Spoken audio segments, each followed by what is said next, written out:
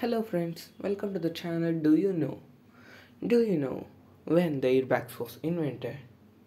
Who was the inventor of airbags? You know that the airbags was invented in 1952 and the inventor was Hetrick. Hetrick's invention made many lives saved in automobile accidents. We all know that the modern airbags looks like this and like this. Before, in the olden times, the airbags looks like this. To know more about Hetrick's inspiration, read these lines. One day in 1952, John W. Hetrick was driving with his wife and daughter in front seat. When he had to swerve and brake quickly to avoid the obstacle, instinctively he and his wife put their arms out to shield their daughter in case of a crash.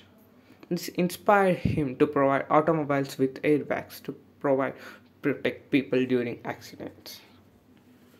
Thank you for seeing this video. Don't forget to like, share, subscribe, comment